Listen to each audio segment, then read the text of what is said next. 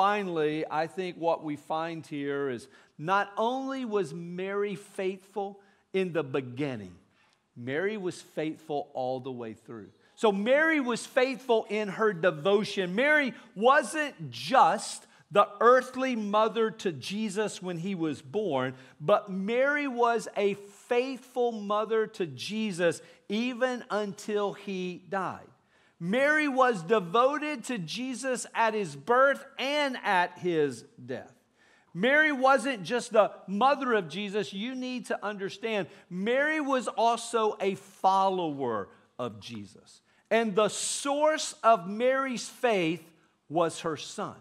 Because Mary treasured these things in her heart, the announcement that the angel Gabriel made to her. And so Mary knew that, yes, I'm the earthly mother of Jesus. But Jesus is God the Son, who would leave heaven, come to this earth, live a sinless life, and yet allow himself to take on the punishment of sin, to even become sin on our behalf, so that you and I could have a relationship with God the Father, provided by an introduction from God the Son. And Mary was devoted to that. Mary's devotion didn't waver as a follower of Jesus. She believed in him, trusted in him, followed him, all the way to the cross. And then 3 days later, once again, Mary was able to see God do the impossible. Because the impossible became possible. As on the third day, Jesus rose from the dead, overcoming and defeating sin, shame, the evil one, this world in which we live. Jesus is victorious.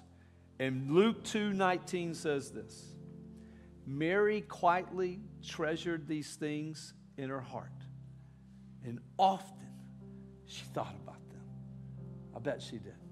Hey, this season of Advent of hope, here's hope. Jesus loves you. There's hope in that. Would you treasure those sayings in your heart today? Would you allow the scripture that we just read, the story that Mary tells, for you to remain faithful? Trust God for the impossible.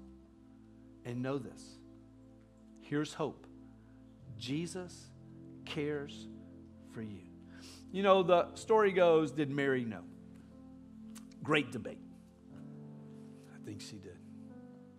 I think Mary knew that God was going to deliver her through the child she would deliver.